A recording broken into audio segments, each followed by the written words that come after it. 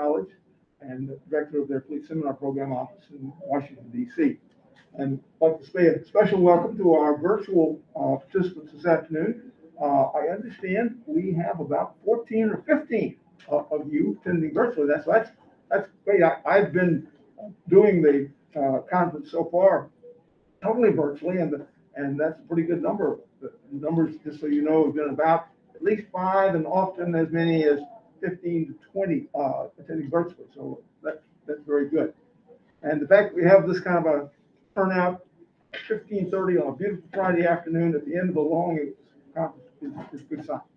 I want to take my hat off to Dr. Lumsford and to Commander Stan Fisher and all the staff here at the Academy who have done a marvelous job of pulling this all together.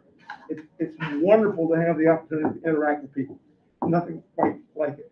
But to be able to do it virtually and to see participations like one I saw this morning coming in from Plymouth, England, it was loud and clear as a bell. It extends our possibilities of being able to reach people who are interested in naval history, and I'm really delighted the Academy has made that effort to do that for us. This afternoon, I think we have a fascinating set of panels and papers to consider. I thought all 3 of the papers, as I read them, were fascinating and quite scholarly in their approach to the problem of how does Britain deal with maritime affairs in the era after the First World War, when Britain is clearly in a declining position of relative power, and how does she manage her naval affairs? A lot to be learned from that, and I think each of the panelists in their own way have addressed various aspects of that problem in fascinating ways. We have for you Dr. Chuck Steele here to my immediate right from the Air Force Academy, and it's worth noting that of the 4 of us here that are the real speakers, including our commentator and these 3 gentlemen who've done all the work in preparing panel, that 2 of the 4 come from the Air Force Academy. I cannot imagine what a difficult job it is to teach naval history at the Air Force Academy, but if you look at their resumes, you know that they are incredibly well equipped to do that, thanks in, I think, in major part to what King's College London has done for them in their early academic careers. In any event, Dr. Steele is the chair of the naval history portion of the Naval Academy's program in history, also teaches military thought and teaches World War I and general military history, I believe, as well. And his paper this afternoon will deal with a fascinating character. David Beatty played a key role, obviously, in the role of the Royal Navy in the post-World War era. And I think Dr. Steele will offer us some interesting insights on a very controversial figure. I look forward to that.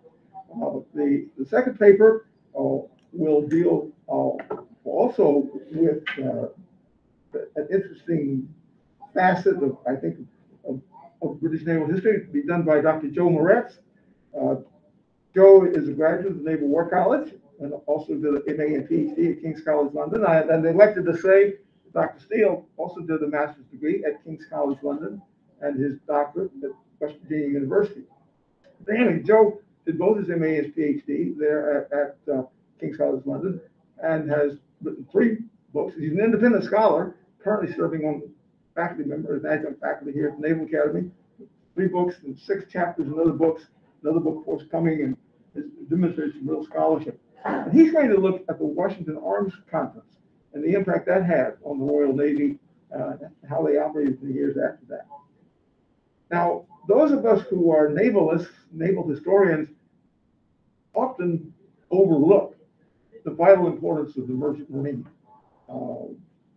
Even as late as the Persian Gulf War, navalists were proud of telling you that about 85% of the stuff that goes to war goes by sea.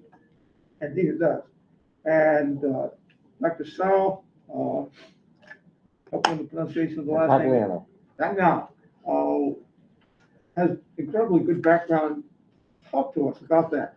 He has served as a merchant mariner, worked for the Military Sea Lift Command, and decided that he wanted to study naval and maritime history. So he started out at East Carolina University for his master's degree, and then a doctorate at the University of Alabama in history.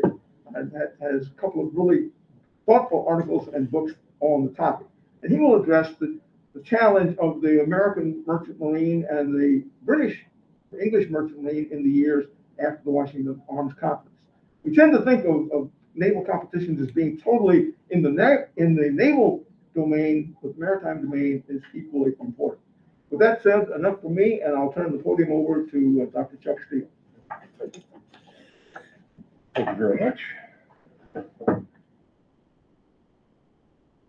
Yeah, so I'm going to talk about David Beatty, but I want to talk about him in a certain context. I want to talk about him as sort of the product of the Royal Navy's cultivation of a particular ethos.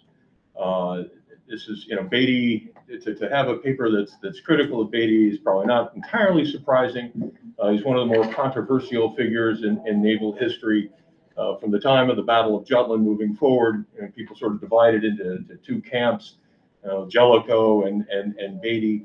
They certainly had their followers. Beatty, I think, Beatty was much better positioned to preserve or promote a reputation that was favorable, as he wound up being the first Sea Lord, sort of the British version of the Chief of Naval Operations by today's standards, for about 8 years. And so if you think about all the officers who were beholding to Beatty or who had served with Beatty, he was sort of insulated from a lot of criticism.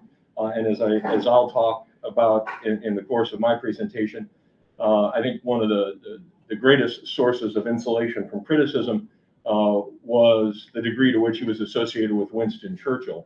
So anyway, let's see, hurry up this going the right way. Yeah, so of course I work for the United States government, and as Chuck noted, at the Air Force Academy. Not that the Air Force or the Air Force Academy would have an opinion on naval history. All the same, though, I am obligated to tell you all that these are my views and not those of the Air Force Academy, or the Department of Defense. For those of you who are saying, why is William S. Sims up there? It's the Guildhall lecture, or not lecture, but speech, where he committed the United States, although he had no authority to commit the United States, to the defense of Britain. I'm just trying to avoid that. So, not that anybody's going to take anything that I say so seriously as to, I'll get a phone call from the president. Not likely. Whoops. Shoot. Big fat fingers.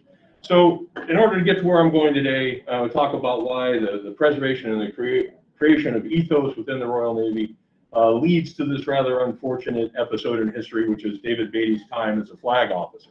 So briefly, to get there, I want to talk about the creation or the cultivation of ethos. That is, a spirit that's sort of, an animating spirit for the organization. After that, I want to talk about the situation that Beatty actually found himself in, and why he was, in a sense, an inappropriate figure to be occupying this position of responsibility. And then I'll probably, seeing as how time will be running short, I have no doubt, I'll run into, because as I understand it, there's a discrepancy between the book and what was online. So I think we're supposed to be finished here by 5 o'clock. So anyway, try and get to this business about avoiding accountability. And there we go.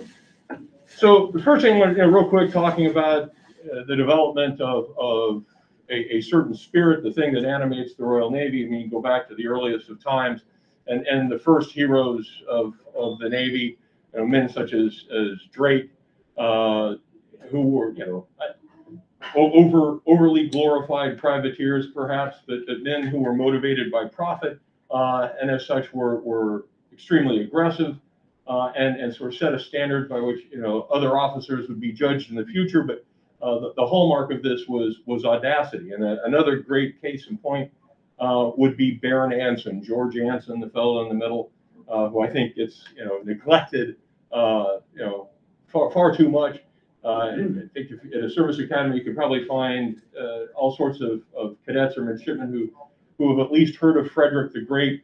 But it's it's an interesting thing that at the end of the 7 Years' War, certainly Prussia does not emerge as a world power, but Britain does, and nobody could tell you about George Anson and how he had positioned the Royal Navy to be more or less the dominant fighting force on on the seas, which allows for Britain's creation of an empire.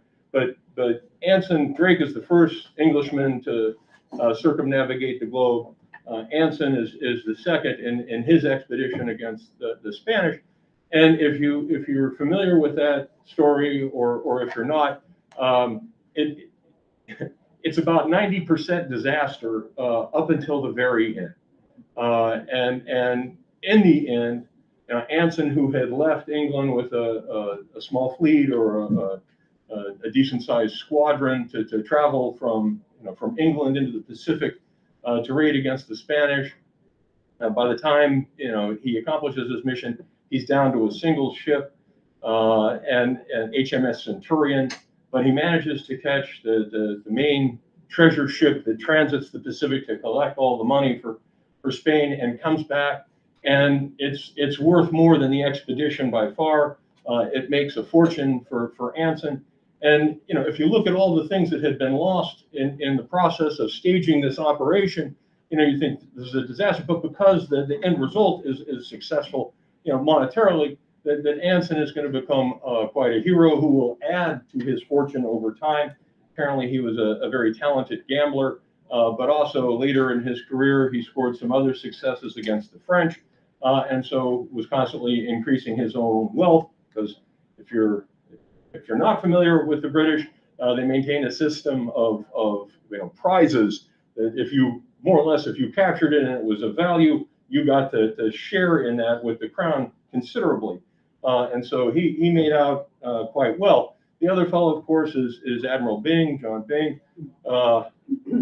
And some of you guys might have heard Ryan Mewett's talk yesterday, talking about court-martials and trying to sort of quantify the effects of these things, and saying that really maybe it was overstated. But where I don't think it's overstated is in the establishment of ethos, or in the feeding of ethos.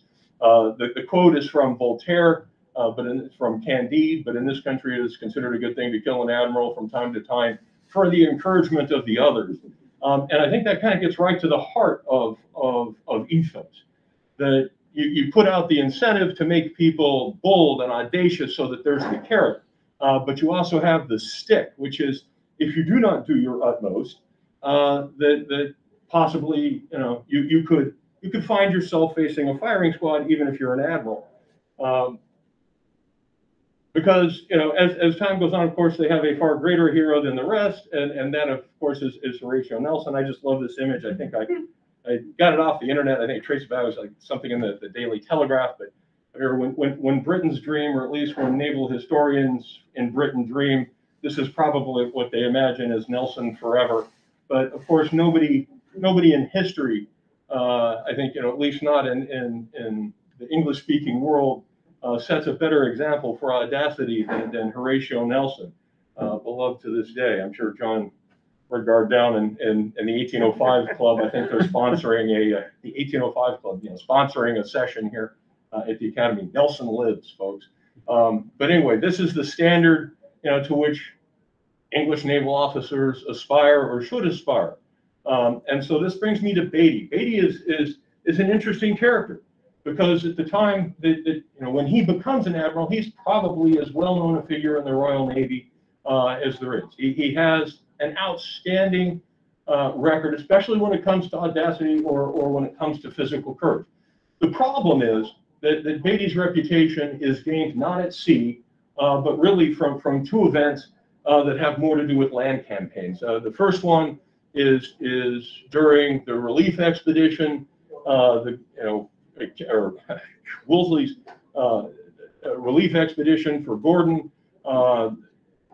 Beatty was second in command. The gunboat flotilla is going down in support of the expedition. Colville, the officer who's in charge, is wounded. Beatty takes charge. Beatty's going to do some remarkable things, including extricating a shell from a ship with his bare hands, throwing it overboard. But in the end, Beatty wins the DSO. He's recognized for his bravery and winds up being promoted to commander, basically in half the time of any of his associates from his commissioning group. The second image is from the Boxer Rebellion. Beatty follows Colville out to the Asia station, Colville is the commanding officer of HMS Barfleur. Beatty is going to take a contingent of sailors from Barfleur and engage in land action again. He's going to be wounded, shot in the hand and the arm, and again distinguishes himself. And Beatty, for this, is going to be promoted to captain. And so, here's a guy who, two events, in less than 10 years' time, who is propelled into the limelight and is seen as embodying sort of the qualities that the Royal Navy treasures the most. The problem with this is none of this involves service at sea. None of this actually involves competence in seamanship or navigation, any of the things that we would associate with this. And so, the thing again that's this prize, that's part of this ethos is are you aggressive? And Beatty certainly seems to be that, but at the expense of he hasn't really developed the skills or the things that we would normally associate with somebody reaching the rank of captain and having a great deal of time at sea. And this brings us to another thing, which another thing where Churchill's other big mistake as First Lord of the Admiralty. When we talk about Churchill as First Lord of the Admiralty, I think the first thing everybody thinks about is Gallipoli, and this was Churchill's big blunder. It haunted him for the rest of his life.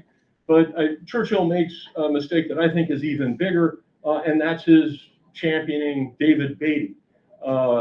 Beatty, in the time between the Boxer Rebellion and World War I, Beatty is going to marry Ethel Tree. Once she gets divorced, it's about 10 days after her divorce, he marries her. She was the heir to the Marshall Fields fortune, Marshall Fields in Chicago. And so Beatty, in a stroke, he got to marry the woman he loved, although not entirely faithful or not faithful for much time after that. And one would say neither was she, but nonetheless, he marries the woman that he loves. He comes into a fortune, and that frees him from, the pains of trying to derive his living simply from doing what the Navy wants him to do. And a big case in point being that Beatty is going to be made rear admiral. In fact, he's going to be the youngest admiral since 1805, and I believe it was Nelson was to that point the youngest man appointed admiral. So Beatty is following in Nelson's footsteps. Rapid promotion for bravery, a questionable love affair, all this good stuff. He looks so much like Nelson, except of course that his success isn't really founded on serving at sea. He gets the opportunity once he's made admiral. They want to assign him to be the second in command of the Atlantic Fleet, which would have put him beneath John Jellicoe. And he would have had the opportunity to associate with Jellicoe, to work with Jellicoe, to understand Jellicoe. And Beatty says no. Beatty has enough going for him that he figures he can refuse the Navy. Now, most people, you would probably think this is the end of your career, but for Beatty, that's not going to be the case because Winston Churchill comes along about a year after this, and Winston Churchill is going to put Beatty in the position as his naval secretary. And I have a quote that I think kind of sums up this. This is Churchill talking about Beatty. It became increasingly clear to me that he viewed questions of naval strategy and tactics in a different light from the average naval officer. He approached them, as it seemed to me, much more as a soldier would. His war experiences on land illuminated the facts that he had acquired in his naval training. He was no mere instrumentalist. That's what's missing down there. In other words, it didn't matter so much to Churchill that this man understands the technical or technological demands of his profession. This is a decisive man. This is a guy who, like Churchill had gone to Sandhurst, had been a soldier, distinguished himself, gained his fame that way. Here's a guy that I can relate to. The problem with that is that this is an age of rapidly evolving technologies. Here you see Mikasa, Admiral Togo's flagship at the Battle of Tsushima, which in 1905 is state-of-the-art technology. You move forward from that, 11 years, and you're looking at HMS Warspite, which actually is under Beatty's command at the Battle of Jutland, because there's a swap out between one of the battlecruiser squadrons and the battle squadron that has the Queen Elizabeth class battleships in it. And so, when you look at this thing in terms of displacement, I mean, if we just, try and make this quick, Obviously, a much faster ship in terms of, with its turbine engines and much greater displacement, much greater firepower. Mikasa had 4 12-inch guns. If you look at Warspite, 8 15-inch guns. I think Mikasa steamed somewhere around 16 to 18 knots. And I believe Warspite was somewhere up around 24 and a half knots. But a much bigger, better ship. But this is what has happened in this short span of time. So I think, to say, he wasn't a mere instrumentalist is a rather unfortunate appraisal, because the technology is changing, and having somebody who would be a bit more astute than Beatty probably would have served the Royal Navy far better than what had happened. The other thing that I want to get to is Beatty had opportunities to learn, and Beatty goes from being the naval secretary to, when the battlecruiser squadron, which eventually becomes a battlecruiser fleet, when command is vacant, Churchill will appoint Beatty to be the commander of the battlecruiser squadron. So in a sense, everything that happens to Beatty, you could point back and say that it was Winston Churchill who had made this possible. And if you read through Churchill's accounts of World War I, he is not very critical of Beatty. In fact, he looks for opportunities, to throw quotes in and other things, from other people, or at least attributed to other people, that glorify Beatty and his accomplishments. Now, it's been argued. There was a professor at the Naval War College a few years back. I remember reading this article and kind of, I found myself being somewhat miffed as I read this thing, where it talked about the Royal Navy had forgotten, in the time from Trafalgar to Jutland, the Royal Navy had forgotten how to fight battles. I said that's an absolutely horrific thing to say, because it really misses the point. The point is, if we look at this, Heligoland Bight in 1914, Beatty's present with his battle cruisers. Cornell in the Falklands, Beatty is not present, but at the Falklands, 2 of his battle cruisers are. Beatty is present at Dogger Bank, and then, of course, Beatty is present in a very large way at Jutland. They had experience in battle. The Royal Navy had experience. They had fought what we would consider to be major naval engagements. I think the problem is that they were very poor students of their own experience. At Heligoland Bank, they have reason to just revel in their success. But starting off at the Falklands, even though the battle cruisers are involved and they do tremendous service, they had about a 6% hit rate. They weren't very accurate, but when their shots hit, they did tremendous damage. Dogger Bank, I think the rate of rounds hitting things other than Blucher, which is the only one of Hipper's cruisers that gets sunk, was also abysmal. I think it was somewhere, the other ships, I think it was somewhere closer to like 1%. And so, I mean, they had a genuine problem, but very little, if anything, is going to be done to address this. The other thing is at Dogger Bank, the reason that Blucher gets sunk is because bad signals. Beatty's flagship Lion gets pummeled, and his flag lieutenant, Ralph Seymour, is sending messages to concentrate on the rear of the enemy line, and that's to the other officers commanding other ships. That's Blucher. It's the last ship in the line. So everybody winds up pounding Blucher, and the rest of Hipper's ships manage to escape. So I said that's kind of problematic.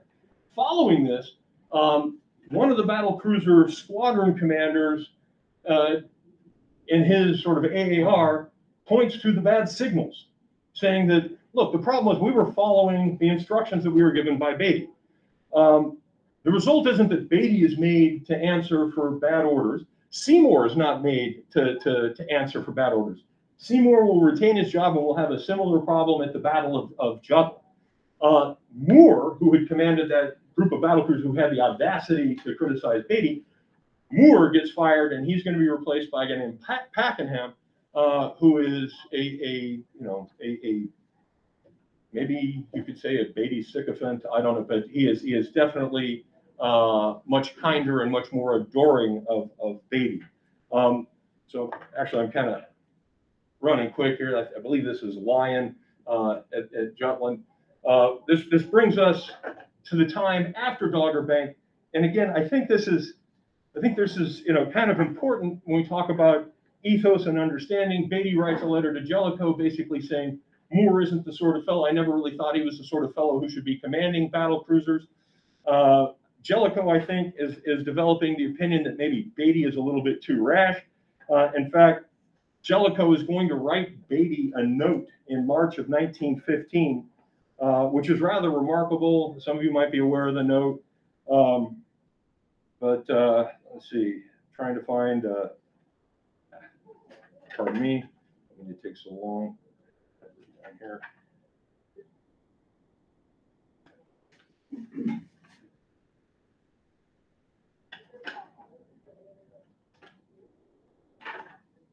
Yes, I have it.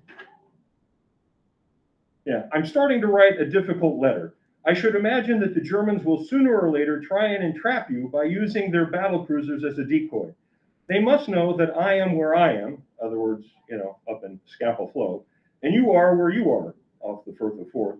And they may well argue that the position is one which lends itself to a trap to bring you into the high seas fleet with the battle cruisers as bait.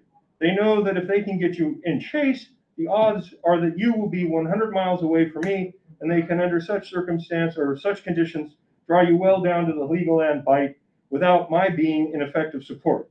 It is quite all right if you keep your speed, of course, but it is the reverse if you have some ships with their speed badly reduced in the fight with the battle cruisers or by submarines. In that case, the loss of such ships seems inevitable if you are drawn into the vicinity of the high seas fleet, with me still too far off to get you help or to their help so as to extricate before dark. And like I said, it's rather prophetic because that's more or less what's going to happen to Beatty. He's going to be drawn in. And in that instance, he has, so Beatty's down in the corner, Jellicoe's up top, there's Scheer, and there's Hipper, the commander of the German battle cruisers.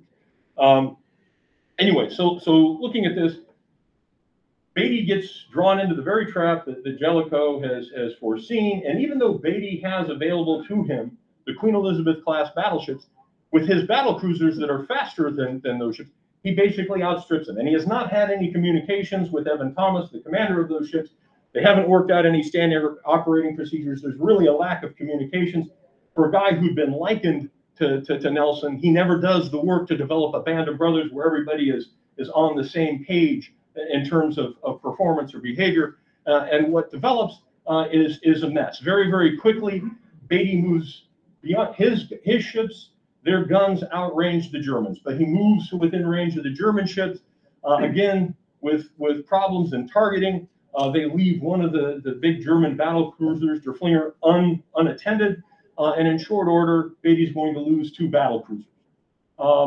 When he sees the high seas fleet coming, he makes a turn to the north to run back to Jellicoe, but does not keep Jellicoe properly apprised of what's going on. If you've read Andrew Gordon's The Rules of the Game, Gordon gives Beatty credit, for his stamina and other things to bring the Germans, to Jellicoe. But if you look at Jellicoe's position, Beatty does nothing to really keep Jellicoe apprised of how the Germans are coming on. It's rather remarkable how well Jellicoe does in stopping the Germans from making more of their advantages. In the end, I'm running really short on time. In the end, we know how this turns out. The run to the south is disastrous. That's where Beatty's going to lose his 2 battle cruisers. And then in the run to the north, if we look down here, twice over, Jellicoe is going to maneuver into such a way that he cuts Scheer off, crosses Scheer's teeth. He is going to lose another battle cruiser. Horace Hood, battle cruiser is going to be lost. Hood would have normally been a part of Beatty's squadron, but they were up getting gunnery practice with the rest of the fleet. The battle ends more or less, the actions happen throughout the night, but Jellicoe does proceed cautiously, worrying that he might lose some of his more expensive ships to things like mines. And in the end, sort of the comparison between the fleets and the losses, and I say over half of those coming off of Beatty's battle cruisers. But in the end, this has been something of a disaster. But the blame doesn't fix on Beatty. In fact, Pakenham is going to make a comment within a day or so, talking about this, that sort of the new approach is to shift the blame from Jellicoe for not engaging decisively, or rather to shift the blame onto Jellicoe for not engaging decisively, as opposed to Beatty for being rash. and incurring such great losses. But just in short, Pakenham, in writing a letter, essentially says that this wouldn't have happened if Beatty had been in charge of the whole fleet, that he would have pushed this thing to a conclusion. When Julian Corbett writes the official history and talks about the Battle of Jutland, it's highly critical of Beatty, and the Admiralty, which is under Beatty's control, then takes, again, the same line of argument and includes their own sort of preface to the study, saying that the conclusions that don't involve pressing a conflict to a decisive conclusion are at odds with what the Admiralty values. So Beatty, in a sense, is going to take refuge in this idea of ethos and avoid accountability for his lack of ability to actually control a battle or to have built a fleet that would respond appropriately to the challenges that he had been warned about. As I said, Beatty will go on and be the first Sea Lord for a period of 8 years. Has tremendous influence there. Andrew Lambert has argued that that's really where Beatty shined the brightest. That could be a topic for a different day. But I will say that as bad as Beatty was, the preservation of ethos goes on. If you've read The 100 Days by Woodward, Woodward talks about feeling the pressure of all those centuries of great British commanders as he was commanding forces off in the Falklands. And probably the best remark on this to say, like how important is ethos to an organization? And again, I believe that the quote is taken from one of Churchill's histories, but Andrew Brown Cunningham, commanding the Mediterranean Fleet, talking about saving British soldiers off Crete. It takes 3 years to build a ship. It takes 3 centuries to build a tradition. And so I offer this, that, as poor a job as Beatty did, and as much as he tended to conflate his reputation with the reputation of the Royal Navy, the preservation of these things was, in a sense, essential because the Royal Navy had to go on, and I don't think that they were in a position where they could sacrifice somebody that they had put so much stock in. So that's essentially my critique of Beatty and where the Royal Navy went. Thank you for your time.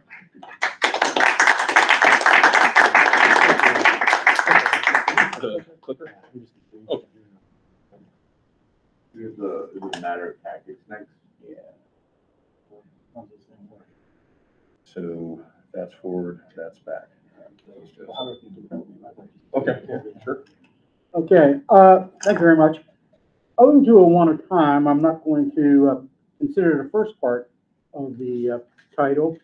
This work is derived from a much broader essay, but I would be happy to entertain questions about the faith that was exhibited by statesmen, British statesmen in Washington at the time of the Washington Conference, and the faith also of British officers who the first believed that any agreement that was implemented would be followed by other nations, and the second, the officers, British naval officers, they believed that any agreement reached would be funded by the British Treasury.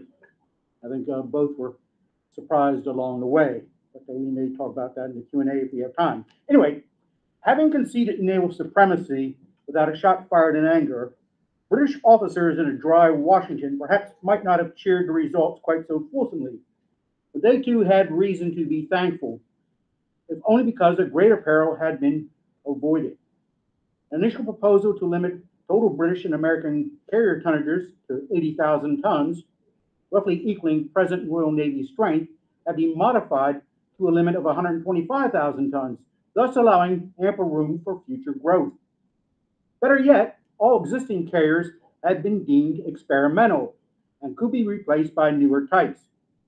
As only the Royal Navy so far possessed aircraft carriers and the knowledge gained from operating them, future construction would likely confirm this existing advantage.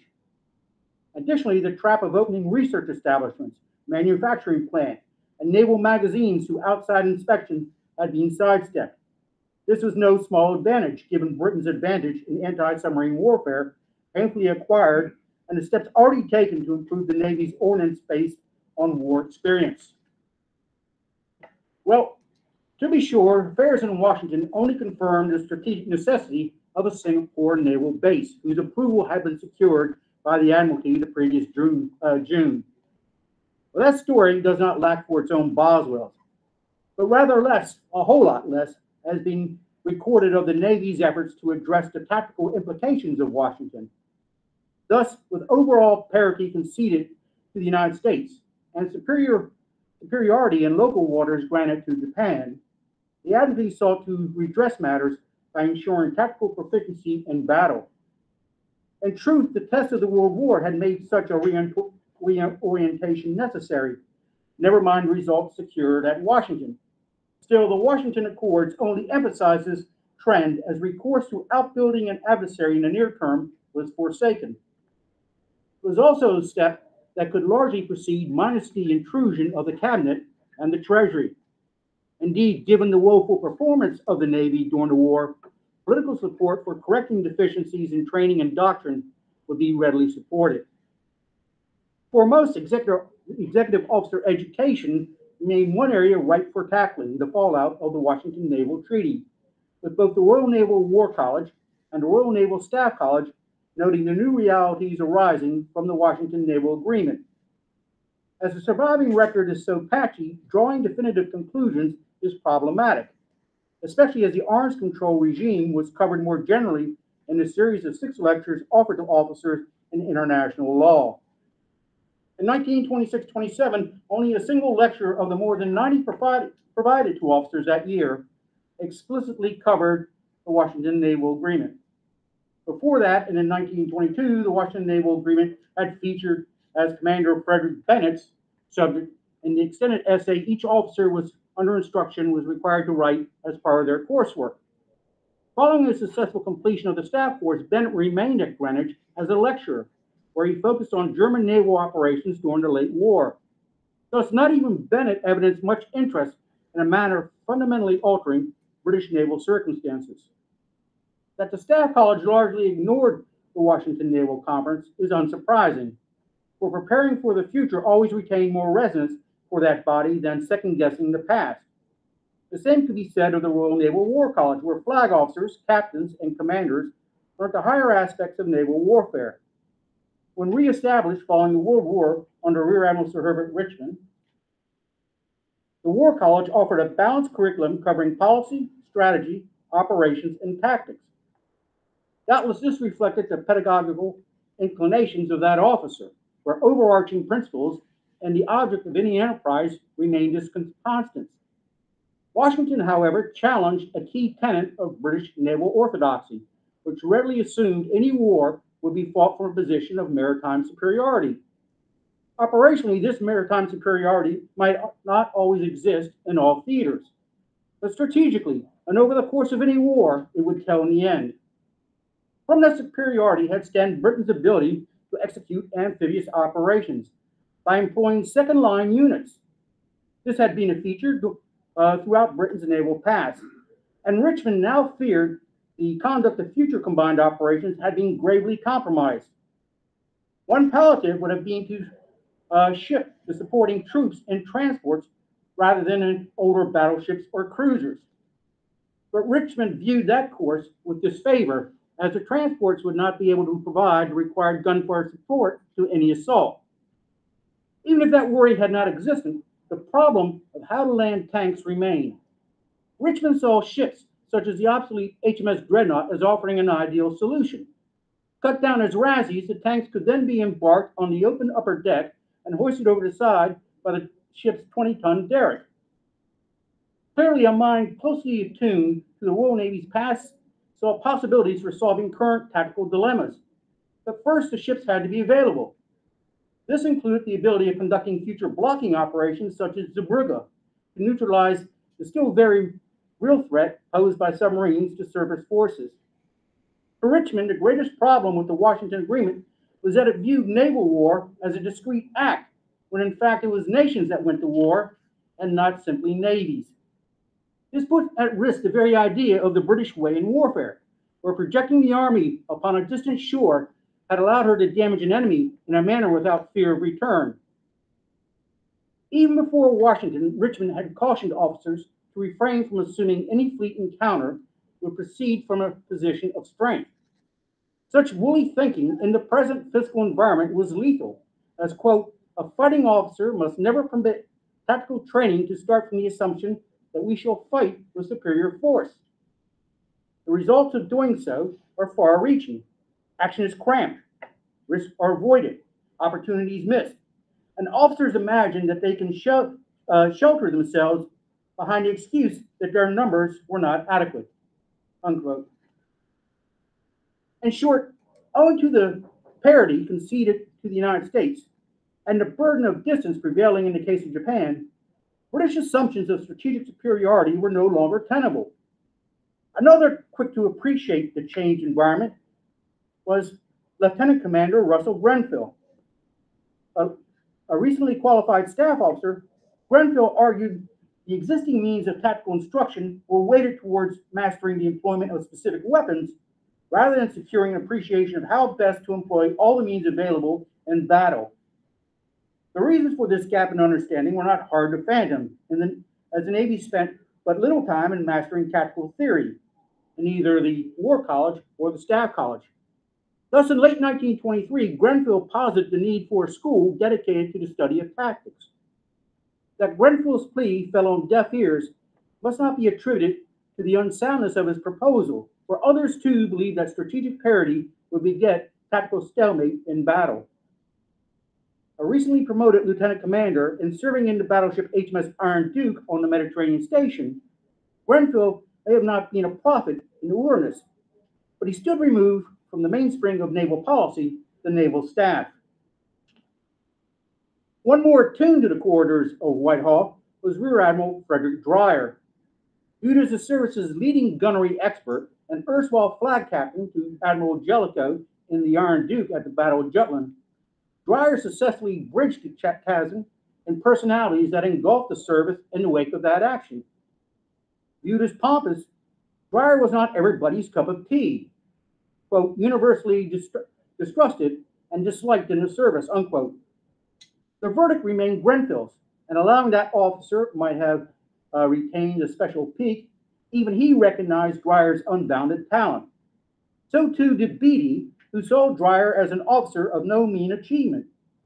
Shortly, the first Sea Lord would be able to assess such talents more closely, as Dreyer joined the Admiralty as Assistant Chief of Naval Staff in September 1924. In March 1924, however, Dreyer sat the Senior Officers' War Course, where he was bold to criticize the paucity of tactical instruction within the Navy. As the 18-week course that year included at least 5 lectures on naval tactics, and maybe Dreyer's charge was aimed at the broader service rather than the war course itself. But be that as it may, Dreyer's palliative of establishing a dedicated tactical school as a necessary corrective proved too much for his peers. And in class that included 3 flag officers, the font of their objections may have stemmed from the messenger rather than the message.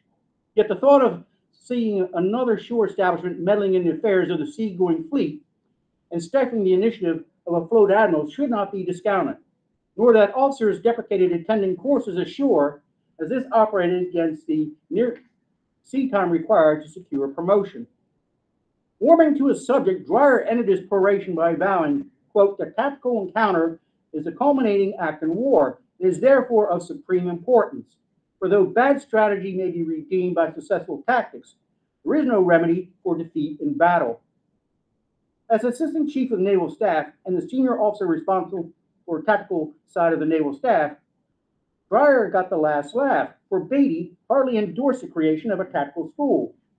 The First Sea Lord's endorsement represented a climb down of sorts, for previously Beatty had avowed only material superiority would suffice for the service, owing to the many naval secrets that had been shared with the United States Navy during the recent war, to the detriment of its tactical advantage. Clearly, the present naval holiday and the strategic parity now accepted put paid to thoughts of maintaining Britain's sea supremacy through renewed construction. Only recourse to superior technique seemingly remained. The establishment of the tactical school in 1925 and the convening of its first course that March proved a watershed for the Royal Navy, though few initially welcomed Dreyer's child with open arms.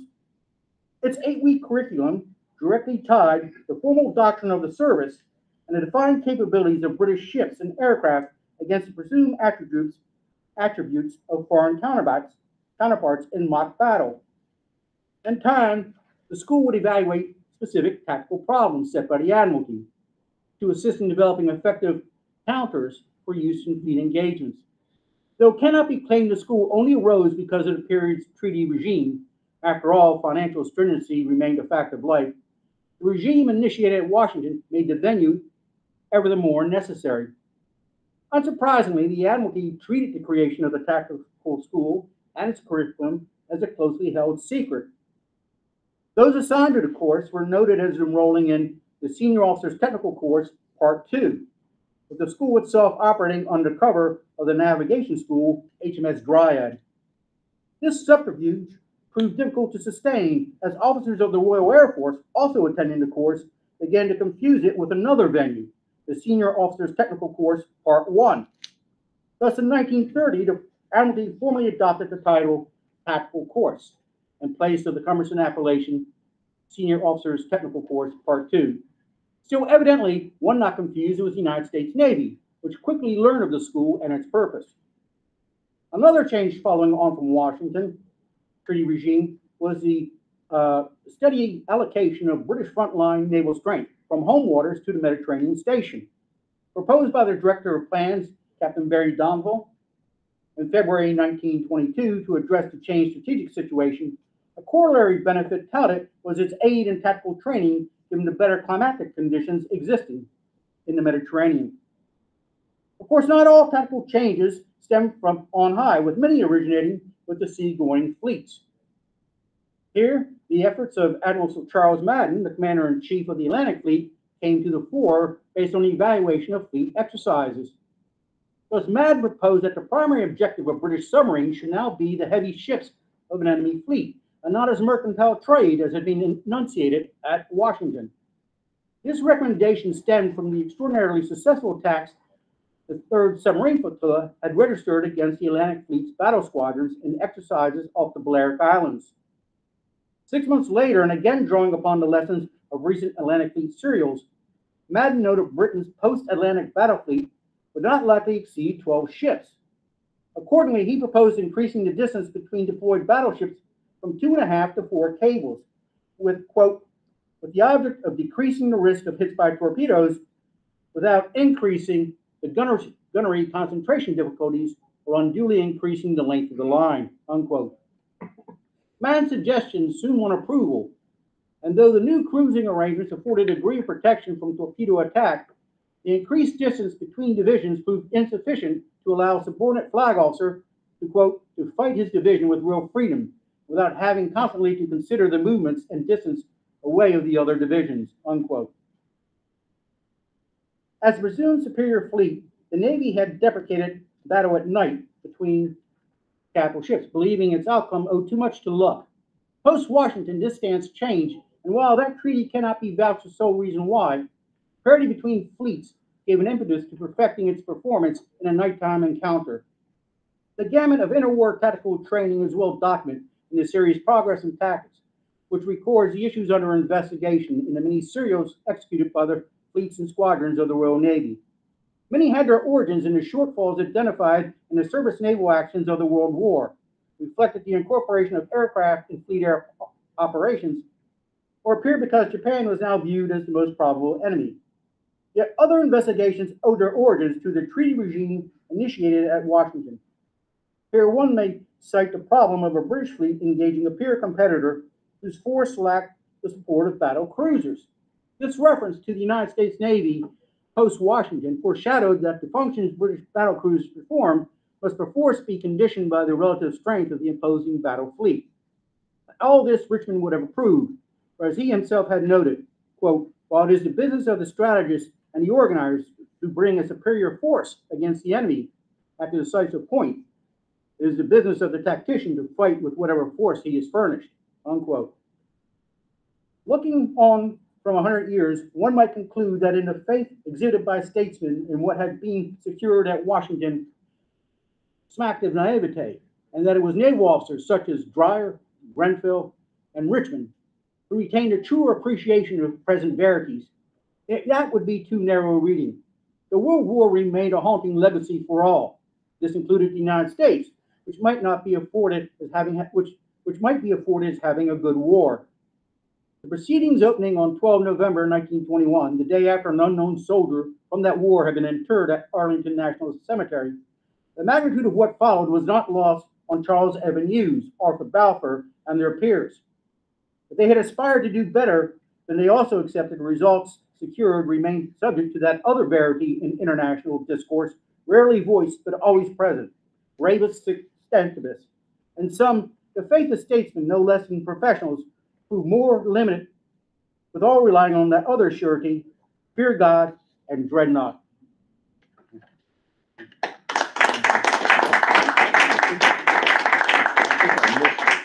Your hand at one point. So. Okay, that's all right.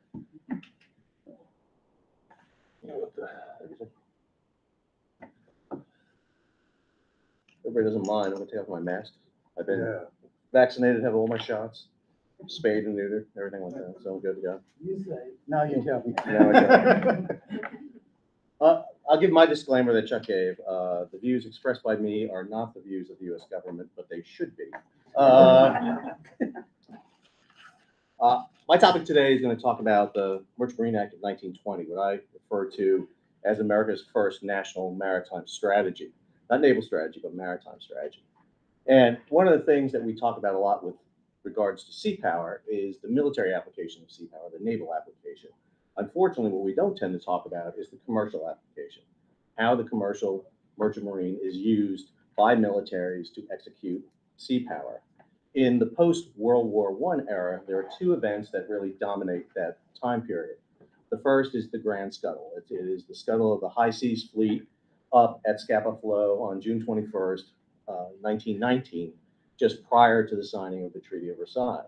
Admiral von Ritter wants to get rid of the fleet so it's not turned over to the Allies, so it won't fall into Allied hands, and so he executes the Grand Scuttle, with most of the fleet winding up in the bottom of the flow. Then, a few years later, we have the Washington Naval Conference, November 12th of 1921 to February 6th of 1922. The major nations, the British, the Americans, the Japanese, the German, the Italians, and the French, all meet in Washington to discuss about the size and limitations of it. And as we all know the details, one of the treaties that comes out of that conference is the Five-Power Treaty, which gives us the infamous 553 ratio, which sets the amount of capital ships that each of these nations can have, with the ratio 553 referring to the US, the British, and the Japanese. Or Italians and French get 1.67. Italians never get the respect they deserve. What is not commonly referred to is the agreements that happen regarding the commercial merchant marine. In the Treaty of Versailles, Article 244, Annex 3, specifically deals with the fate of the German merchant marine. Under that article, all vessels over 1,600 gross tons were to be surrendered to the Allies. Vessels between 1,000 and 1,600 gross tons, 50% were to be surrendered to the Allies, and 25% of all fishing and trawler vessels to the Allies. Basically, the Germans were to be stripped of their commercial merchant marine. The ships above there represent probably the pinnacle of the German merchant marine. Those are the three Imperator class liners used by the Hamburg America line. The one on the left there was the Vaterland. She became USS Leviathan during World War I, transported over 98,000 American troops during the First World War. The other two are the Imperator herself in the middle, and then on the right is the Bismarck. Both those vessels will eventually be handed over to the British to replace the lost Lusitania and Britannic, becoming the Berengaria and the Majestic. But before Berengaria, the vessel in the middle, is turned over, Imperator became a subject of issues between the U.S. and the British. The U.S. required vessels to return the American Expeditionary Force, because while the British assisted transporting the American Expeditionary Force to France, they transport 49% of the AEF. At the end of World War I, the United States transports 82% of the AEF back. The British do not make their vessels available to them for a variety of reasons. Number one, they have to return British troops, they have to return Dominion troops, but most importantly, they need to get their vessels back onto the major trade routes. And so Imperator, along with 8 other vessels, which were in Germany during the war, Bismarck had not been finished yet, were handed over to the Americans on a short-term basis. And in one of the great moments in U.S. history, for a very short time in the history of the United States Navy, there was a USS Imperator. That's just a great name right there. Just fantastic. I want a hat that says that. The fate of the German Merchant Marine was very significant to both the Americans and the British because of events that happened during the First World War, particularly the shipbuilding program.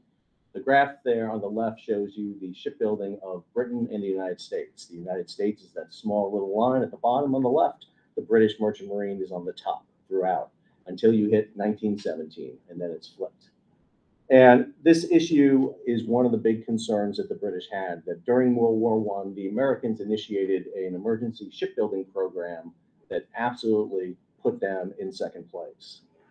During the war, the British shifted their production, cut merchant ship production in half to focus on the construction of combatants, largely dreadnoughts initially, and then shifting over to escort vessels. But unfortunately, the British suffered from the first and second unrestricted submarine warfare, and they had to shift back over to ship construction, merchant ship construction. And in 1917, they put in, actually in 1916, they established a shipping control office to pool their shipping. They hadn't done that yet. So one of the things they begin to do is nationalize their merchant marine. But in 1917, they implement standardization designs to get more vessels out. But in the meantime, the United States program is leaving the British behind. And the big fear is, again, nobody knows but us as good historians that the war ends on November 11th, 1918. They're planning for this war to go into 1919, conceivably 1920, at which point the U.S. Merchant Marine would far exceed the British Merchant Marine. And this goes back to events prior to American entry in World War I. In 1916, the United States initiates the Naval Act. Naval Act of 1916 aims to create a navy of large combatants, 10 battleships, the 4 Colorados, the 6 South Dakotas, 6 Lexington-class battle cruisers, 10 Omaha-class light cruisers, 50 destroyers, a navy second to none. Basically, really put a grave challenge to the British. What's not commonly referred to and not commonly known is at the same time a shipping act was passed in 1916. This is known as the Alexander Act for John Alexander, Democrat from Missouri. He puts in process what eventually becomes the U.S. Shipping Bureau, the very first U.S. government agency to basically oversee merchant shipping. They form an emergency fleet corporation to initiate ship construction, because one of the issues that had happened to the United States in 1914 is U.S. goods were left at the dock. When World War I happened, the British Merchant Marine and the German Merchant Marine were nowhere to be found. The German Merchant Marine ran for cover, a lot of vessels into American ports. The British Merchant Marine was diverted to carrying trade for the military, and American goods piled on the docks could not be exported. And so one of the things that the Shipping Act aimed to do was prevent that. They create the Emergency Fleet Corporation to build vessels. They give it $50 million to initiate a shipbuilding program. They acquire vessels for use as naval auxiliaries. They start regulating commerce. And most importantly of all, they want to get the United States prepared to be self-sufficient and get American ships onto international trade routes. Most American ships prior to World War I were in the coastwise trade. Remember, there's no interstate highway system, there's no interstate pipeline system. So large, deep draft vessels are being used, particularly now with the advent of the Panama Canal and getting them across. That use of American ships in international trade runs into a little bit of problem in 1917. And as Rodney Carlyle makes his argument in Sovereignty at Sea, it's not the Zimmerman telegram that gets us into World War I. I'm sorry, Barbara Tuckman, wherever you are. It is the fact that 10 American ships are sunk, 64 merchant mariners are killed. And again, if you don't believe me, read Wilson's statement to Congress. He speaks about the Zimmerman telegram once, and he talks the rest of the time about the sinking of ships as an attack on American sovereignty. And that attack is what's going to eventually lead to it. In World War I, Wilson will eventually appoint 2 people that unfortunately don't ever get attention in World War I. That's going to be Edward Hurley as the head of the U.S. Shipping Bureau, and Charles Schwab, who doesn't just sell you insurance, but was actually the head of the Emergency Fleet Corporation. And Hurley and Schwab will initiate a 5-step program to get the United States the ships it needs through commandeering, through nationalization, and most importantly, through the construction of a massive shipbuilding program that is paled only by the shipbuilding program of World War II.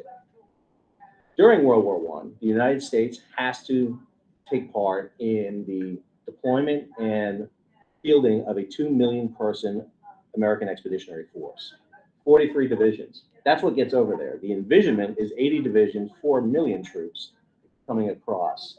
There was a panel earlier today when they were talking about World War I, they were talking about World War II logistics, and they said the view of World War I naval logistics, U.S. Navy logistics, was it was simple. It was one theater, it was an easy stream, and I would vehemently disagree with that.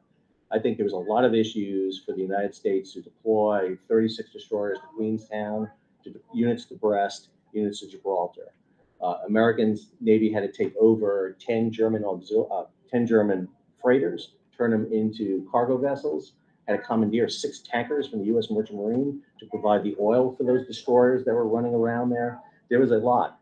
To get the support for the AEF, by the end of the war, the Naval Overseas Transportation Service, which was created in January of 1918, goes from 73 ships to 450 ships, with another 200 earmarked to be deployed over and transferred as they come online. And not to mention the transport of the AEF. In the first half of the war for the United States, from roughly April of 1917 all the way through March of 1918, the United States is able to deploy 6 divisions to Europe. But the fact is we lack the adequate transportation to get more ship divisions over. The reason divisions don't leave in large numbers till March is because the National Guard, the National Army divisions, the 32 of them show up in camps in July and August of 1917. It takes 6 months to train them. That coincides with the Kaiserschlacht, the Kaiser's attack, the Spring Offensive, which scares the British. And for the first time, the British agreed to release 124 ships to the U.S. for 4 months to transport over 24 divisions, with the caveat that the first 10 divisions that come over go to the British sector. And after that, the Americans are on their own for really transporting their forces over. And so the Americans come out of World War I, the Navy, with the experience that we need a merchant marine to draw upon for auxiliary vessels, cargo vessels, tankers, and for transports. There's a massive shipbuilding program underway to build 99 troop ships during World War I. The British come out of the war with a different perspective. They got hammered. The British Merchant Marine suffers greatly. During the course of the war, the British Merchant Marine will fall 14.6%. They'll be at 18 million tons. Now, they're still the biggest merchant marine in the world, but they took a serious hammer. But the number that scares them the most is the United States. The United States grows 78.2%. They're at 9.6 million. That's in October of 1918. The most ships the U.S. will build will be in 1919 going into 1920. And so the British sit there poised for the Americans to be compatible with them going forward. Again, we talk about 553, we talk about the U.S. being even with the British in terms of battleships, but what the British did not want is the U.S. to be even with them in terms of commercial vessels. Why is this happening? Why is all of a sudden this program such a massive threat to the British, and why are the Americans now all of a sudden doing it? We've talked about the military aspect, but there's also a technological aspect that the U.S. are doing that the British are terrified of. The shipbuilding program built by the United States, which is massive, 3,148 ships planned, 2,314 completed, again, paled only by what we do in World War II, building 5,777 ships. The ships we're building, while they're a mixed bag, you have steel vessels, you have some weird wooden ships, which you can go see sunk at Mallows Bay right now. There's some concrete vessels, but there's an overwhelming number of them are steel, modern vessels, very large, 8,000-ton cargo vessels like the West class, like the Hog Islanders. But what makes those vessels so scary to the British is the fact that they're oil-fired. They use oil as their main propulsion fuel. Prior to World War I, coal was the major fuel source for all vessels. And the British had a huge advantage in this. Not that they had more coal than us, but they had overseas bases from which where to coal. If you use coal on a commercial ship, coal takes up a lot of room. It steals from your cargo space. And if you need to refuel overseas, you need to have coal stockpile. If you don't have those coal stockpiles overseas, you need to bring enough coal for the return voyage. That steals from your cargo holds. Oil changes the entire scenario because oil is stored in the double bottom. It doesn't take up any room. Matter of fact, it takes the place of your ballast. And now all of a sudden, it's also more efficient. You get more power out of it. You can steam longer ranges. And the U.S. doesn't need Singapore, Gibraltar, Aden, Falklands. They don't need bases. They can go wherever they want. And that's the threat the Americans see on the high seas, is that American ships are going to come out and now rival the British for their entity. And that's why the U.S. immediately after World War I attempts to create a maritime strategy to enact this. Three major players. On the right there, Congressman William Stedman Green in 1919 will introduce a bill that will eventually become the Merchant Marine Act of 1920. On the left, the first CNO of the Navy, William S. Benson, becomes the third chairman of the U.S. Shipping Board. And as the chairman of the U.S. Shipping Board in 1920, he says this: constant protection can only come from an ample Navy and a permanent merchant marine. Under our own flag, a merchant fleet of adequate size for our peacetime commerce, manned by American citizens whose loyalty will keep them at their posts when dangers come and whose experience will equip them for higher office in our non-combatant fleet when it serves as an auxiliary to our Navy, is not a mere instrument of commerce, it is a necessity. Benson gives the justification for the government to remain in the business of shipping and accurately states, with his experience as the first chief of naval operations during World War I, why we need to have it. In the center is Senator Wesley Jones. Wesley Jones will have a hearing on this, a massive 2,000-page hearing. Fantastic reading. Recommend it to everybody. Fantastic. Everyone in the merchant industry is there. They all talk about it. And what Wesley Jones comes away with, and this is the act is referred to as the Jones Act. You'll hear that term used a lot with it. He says this: when the war began, we had practically no ships under the American flag on the high seas. Practically the only shipping we had was in our coastwise trade, built up under our coastwise laws. One of the provisions left of this law that still exists today is the protection for the coastwise fleet. This is why it's in there. And if we had not built up the merchant marine under the coastwise laws, the result of this war might have been far different. We want to build up our merchant marine in the foreign trade, the overseas trade. We had no such merchant marine when the war broke out. Ships alone do not make a merchant marine. They must have cargoes, they must have traffic, they must have business, or they will be laid up or sold to foreign countries. Routes must be established and trade developed to maintain them.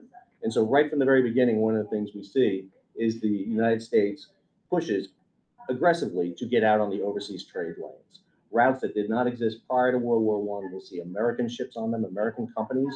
If there are not American companies willing to get on those routes, then U.S. companies or U.S. government corporations will be created to get them on the route and then sold to commercial interests. And as those ships get out there, we see the decline in the shipbuilding start to happen. And the U.S. poses a major threat at this time. The act goes into law in June of 1920. This is the preamble to the act, where it states basically here for everybody, and including the U.S. and also the British, that is necessary for the national defense and for proper growth of its foreign and domestic commerce, that the United States shall have a merchant marine of the best equipped, most suitable types of vessels, sufficient to carry the greater portion of its commerce and serve as a naval or military auxiliary in time of war or national emergency. This law that's created is massive bill, 39 sections. And what it does, it takes previous laws, it codifies them into one law. It establishes the principle of sailing the ships built by the U.S. Shipping Board, the Emergency Fleet Corporation, to sell them out there and to ensure there's an American presence on the high seas, something that was lacking just before World War I. The issue comes, but it kind of falls flat. Why is this not a big issue at the Washington Naval Conference? Why is this removed by the time late 1921, 1922? Change in administration, the Harding administration comes in, we have return to normalcy, and one of the elements of return to normalcy was to get the government out of commercial industries, denationalize, turn things over, and so Harding orders his new chairman of the U.S. Shipping Board to basically start turning everything back over, commercialize it. He orders the sale of the last of the vessels in the fleet sold off. However, because he's also fighting to eliminate the national debt, he wants to sell those vessels for the cost for the exact dollar it costs to build them. And unfortunately, during World War I, ships were built at very fast pace. They were premium vessel ships, and what wound up happening is a lot of vessels did not get sold. And the U.S. Merchant Marine doesn't become the major threat that the British sees. Now, the U.S., well, I'm sorry, last slide. While the U.S. Merchant Marine does not become the #1 merchant marine in the world at the time of World War II, it does become the second. And it is present in the Pacific, in the Atlantic, in the Indian Ocean, along the American coast. And most importantly of all, lessons are learned from this. Subsequent laws, the Merchant Marine Act of 1928 will build additional passenger vessels, which helps supplement the troop transports, which weren't finished at the end of World War I. And then the Merchant Marine Act of 1936, which was the brainchild of a little assistant secretary of the Navy called Franklin Delano Roosevelt, will initiate an act which will allow the beginning of the construction of a naval program and an auxiliary ship program built to a standardized design that will start pumping out ships in 1937, so that by the time December 7th, 1941, the products of that fleet are present at Pearl Harbor. USS Neosho was one of those ships built in that program. The first Liberty ships are down the ways in September of 1941. And basically, in the first 50 ships built in a 500-ship initial program, 37 of them will find themselves into military service. The other 13 will provide essential commercial service. The arsenal of democracy that is essential to win World War I is useless if you can't get it from the home front to the battlefront. And really, it's the Merchant Marine Act of 1920, that first piece of maritime strategy that allows us to get victory in the World War II, was a direct result of World War I. Thank you.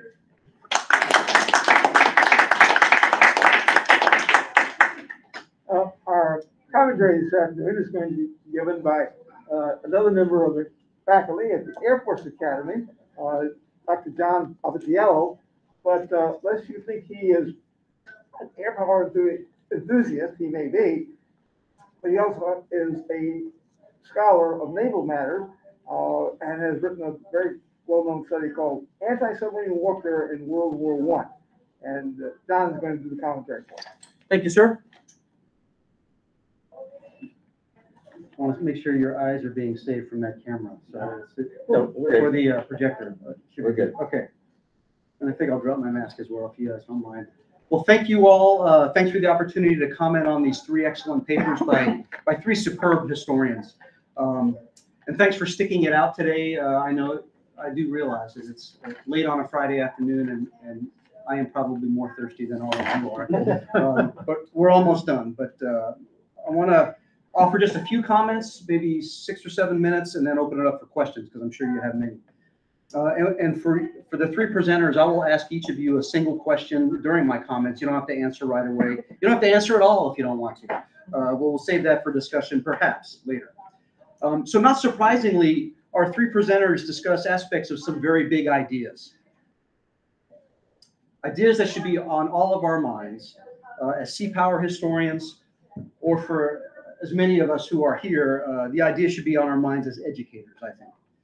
Dr. Chuck Steele uses the example of Admiral David Beatty in discussing the ethos of the Royal Navy during the Great War and immediately thereafter. Dr. Steele argues that Beatty, whose, by the way, titles later included Earl Beatty, Viscount Borrowdale of Wexford, and Baron Beatty of the North Sea and of Brooksby, if you're interested. But he represented an ethos that valued courage over competence, and that the Royal Navy chose to preserve this ethos over mastering new technology and the employment of that new technology.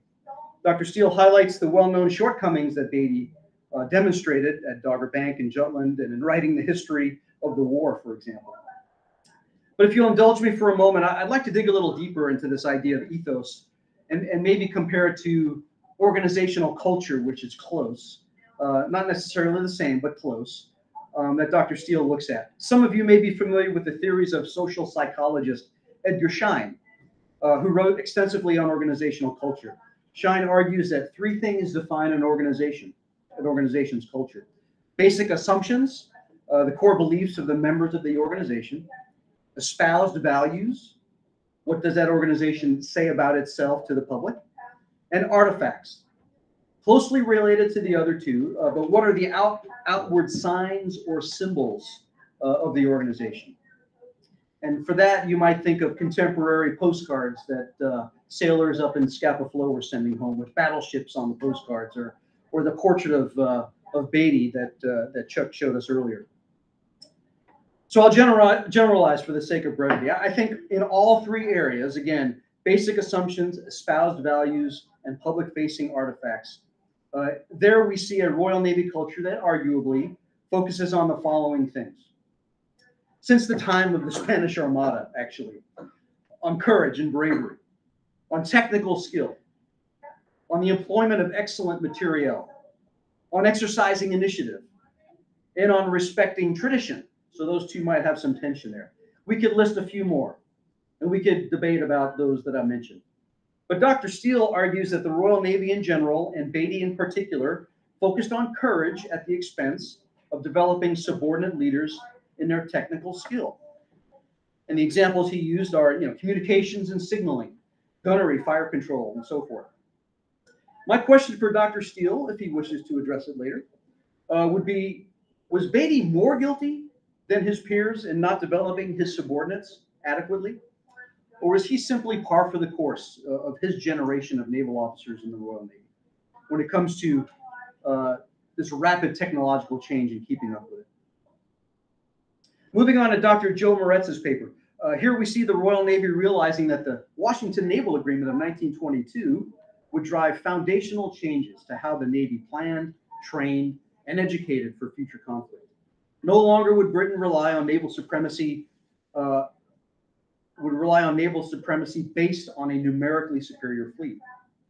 Treaties indeed affect not only strategy and policy, but can also have an effect on tactics.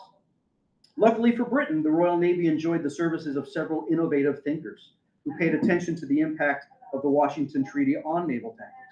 Leaders and thinkers such as Richmond, Grenfell, Dreyer, and Madden wrestled with this impact in the 1920s and beyond.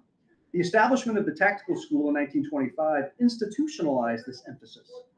Thinking on various tactical questions, including night engagements, the use of aircraft with the fleet, how to best employ the capabilities of submarines, and so forth, focused the Royal Navy's officers on developing their technical skill.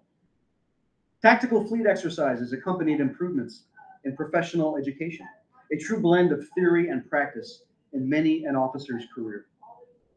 My question for Dr. Moretz is, again for later, do you think the initiatives you presented made a difference in changing the Royal Navy's organizational culture from one that looked to history and tradition to one that was more focused on the future fight? And we'll save that for later if you'd like. Switching gears to the United States, Dr. Macagliano's presentation addressed the context behind and the impact of the American Merchant Marine Act of 1920. Here we heard about the importance of the Merchant Marine and the major powers during the Great War, with a focus on how the United States leveraged internshipping, new production, and political processes to build up its merchant fleet. The Merchant Marine Act institutionalized American ownership and operation of coastal shipping in the 1920s, among other things, to provide the nation with a reserve of vessels to be used in future conflict. So my question for Dr. M is, did that coastal shipping actually get used during World War II? Just curious if it was suitable, if that plan really worked the way it was designed. Later acts of Congress, such as in 1928 and 1936, continued the theme of seeing the American merchant marine as a national security asset. And as Dr. Macagliano argues, this emphasis indeed put the U.S. in direct competition with Britain, but also, in his paper, quote, proved essential for success in the Second World War. I think his larger point about the importance of a strong merchant marine to a nation's sea power is key here. And I think it's the basis for a thread of continuity across all three papers. As I see it, our three excellent papers made one point very clear, that sea power derives from much more than just navies. Dr. Moretz said earlier, nations go to war, not just navies. Yes, sea power is about combat power at sea, but it's also about a constellation of other issues, all demonstrated during this session.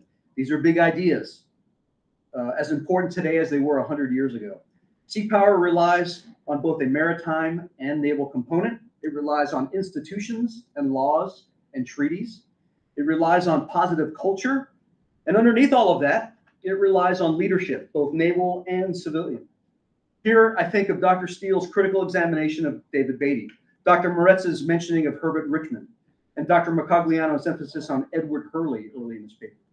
All leaders who had a tremendous impact on sea power. To these and the other leaders mentioned today, we owe a great deal. They were passionate about sea power, and we're sure glad they were. I hope you're not surprised that someone who serves the Service Academy's Center for Character and Leadership Development talked a little bit about leadership at the end of my comments. But thanks for indulging me. And back to Professor Chad Bourne to lead on with the discussion. Thanks to all of our excellent presenters.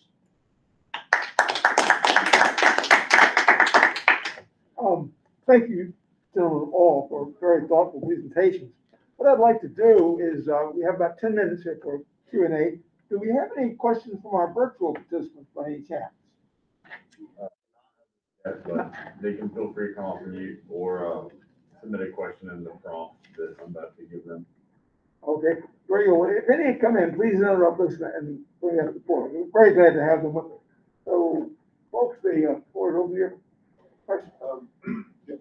Sal, speaking of the impact of the Jones Act and the intent of meeting with the British, what is, again, given your earlier comments about we should listen to what you have to say, which is U.S. policy, what does the Jones Act say as an indicator for the current situation with when you have the chairman of the Joint Chiefs of Staff say that the United States is a maritime nation, we should be prepared for great power competition.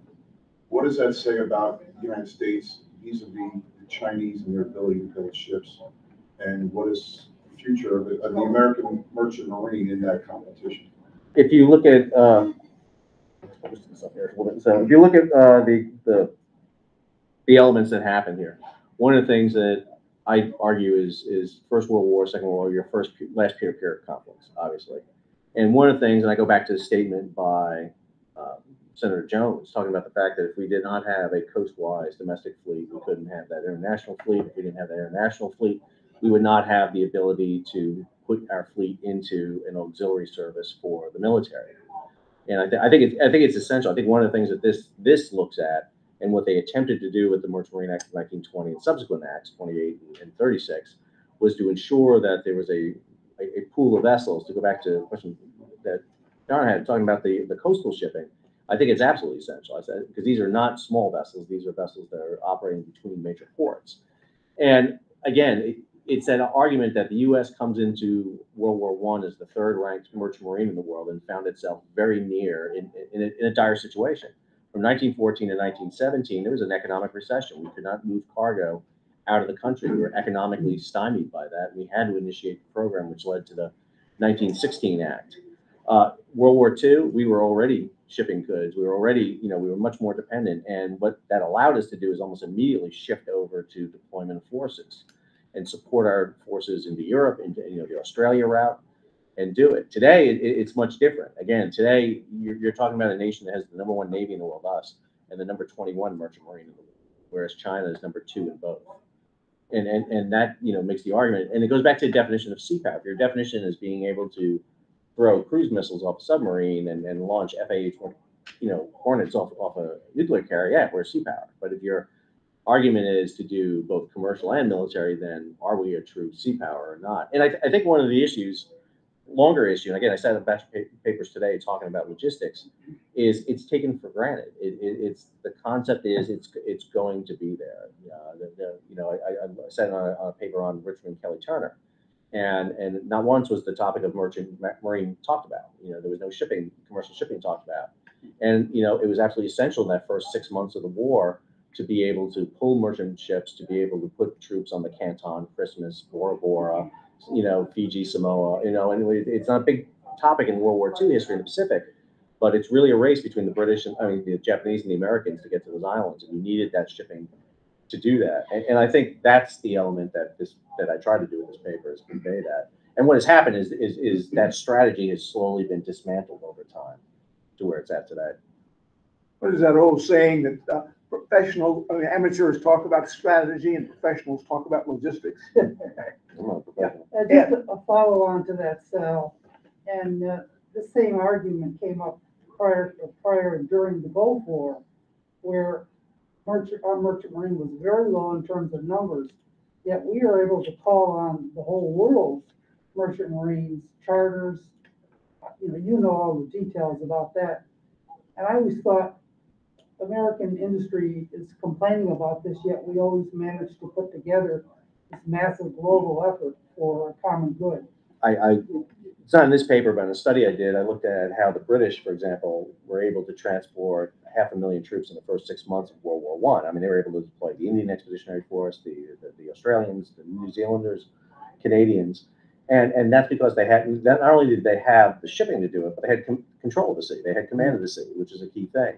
And I think one of the things that we people don't realize today is that the U.S. Navy and the British Navy, in large part, provided the freedom of the seas that a country like China, for example, benefits greatly upon. You know, they don't have to patrol the seas. They don't have to make sure that their shipping is.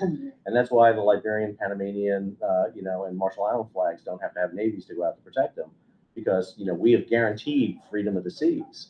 And that creates an unbalanced playing field. I think that's why you see a lot of studies right now out of Joint Chiefs, the Defense Department, and all the branches, looking at contested logistics. What happens, because we've never had to deal with it. We really haven't.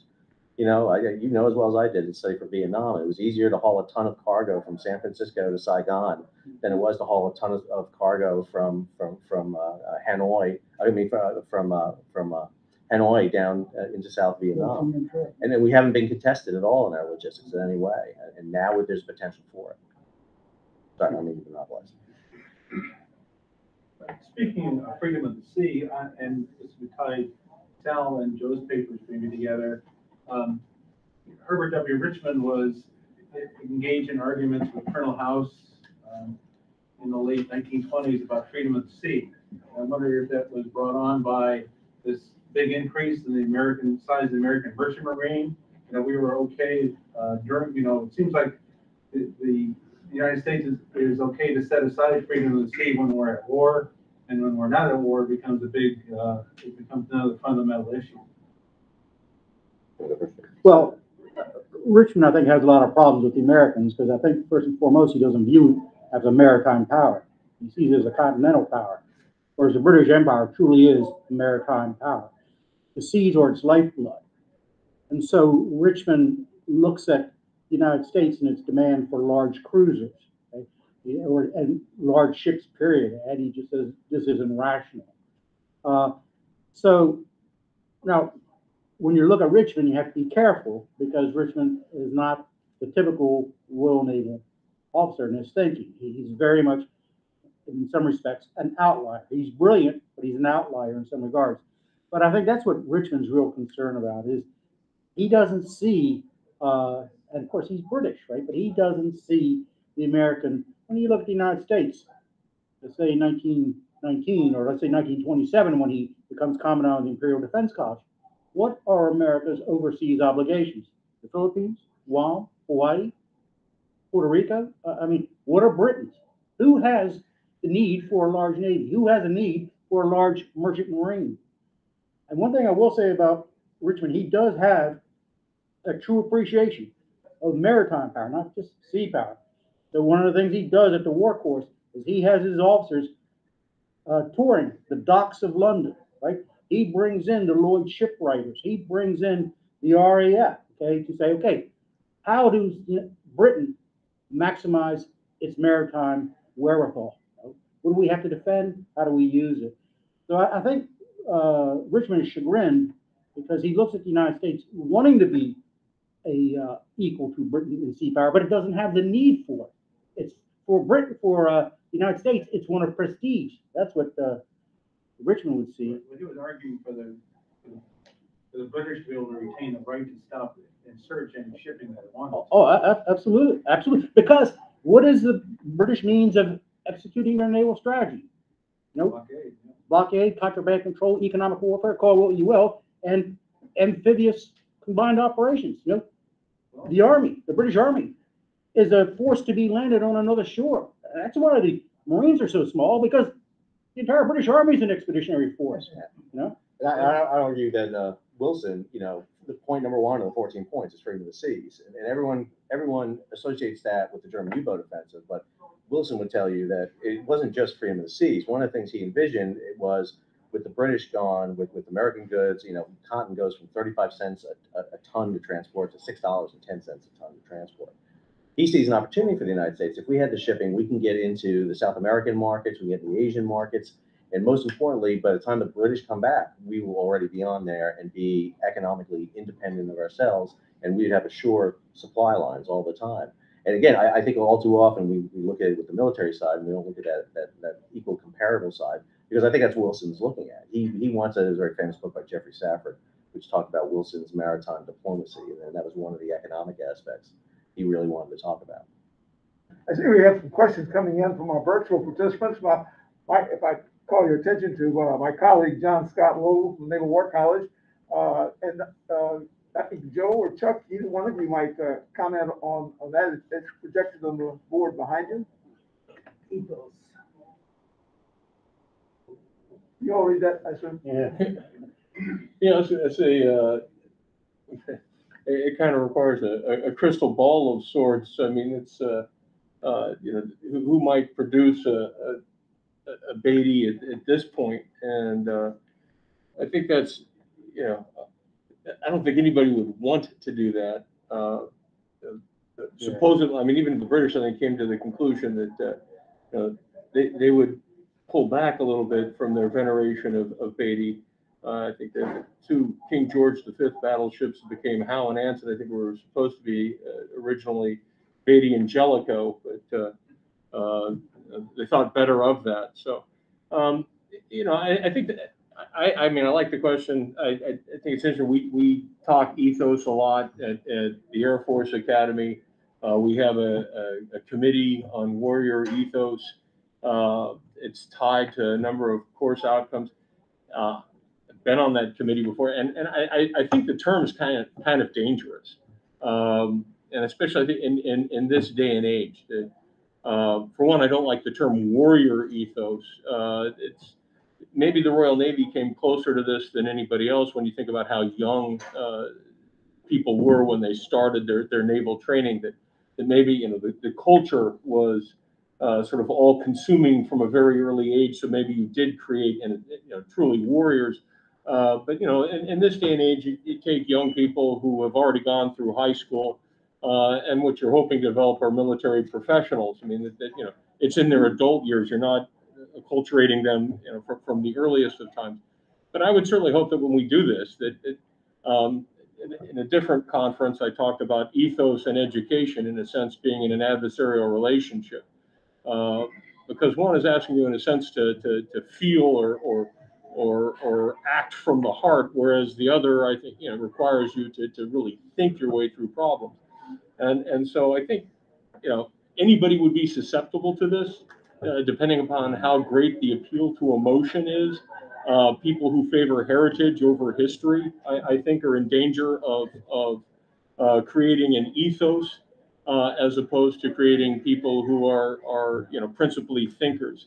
And so I couldn't name somebody specifically, but I think if you're all in on ethos, I think that you run the chance of retarding the development of your people, to be proficient professionals.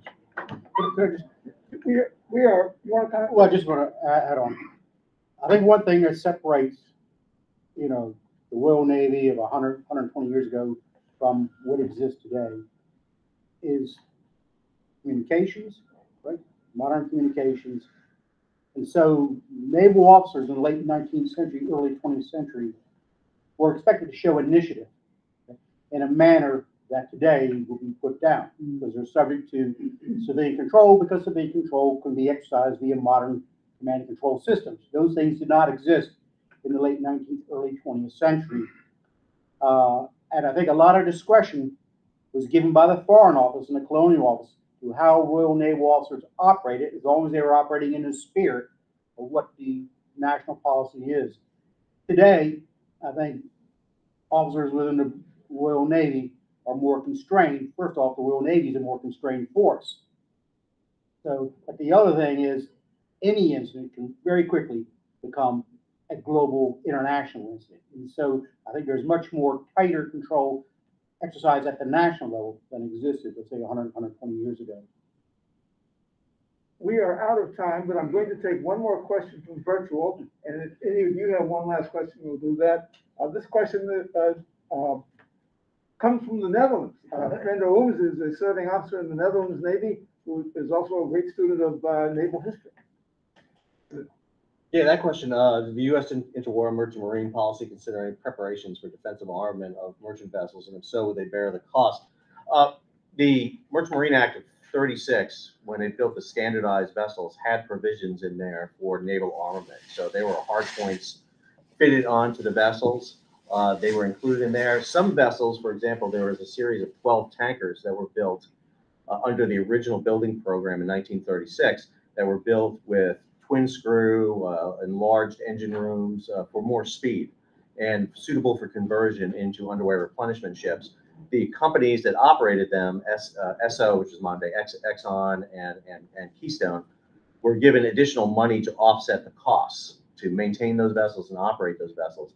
And those vessels became the main fast oilers for the U.S. Navy in World War II. They supported the fast carriers during 1942. The Sabine, the Guadalupe, the Osho. 4 of them are converted into escort carriers, the Sangamon class. So, one of the things that they found out was it was very essential to have vessels suitable for conversion into auxiliaries, and even if not going into auxiliaries, for defensive armament, for the embarkation of naval armed guards on board, defensive armament. So that was a provision that was included in, and that came out of World War I, where it was an expensive process. If you look what happened in World War I, almost one of the best benefits of U.S. battleships having so many ridiculous number of guns on them was they could be stripped off and used as secondary armament on vessels. They literally would just take crew. The very first naval armed guards on U.S. ships in World War I came from the battleship Arizona. And it wasn't just the armed guards; they literally took the 5-inch guns off the Arizona and put them on there. And so it was a benefit. It was a benefit being able to do that. Today with modular weapons, with canned weapons, it's provision that can be included. We're seeing it more and more being done. Any last questions from the audience here? Well, listen, have a wonderful weekend, and thank you very much to our founders and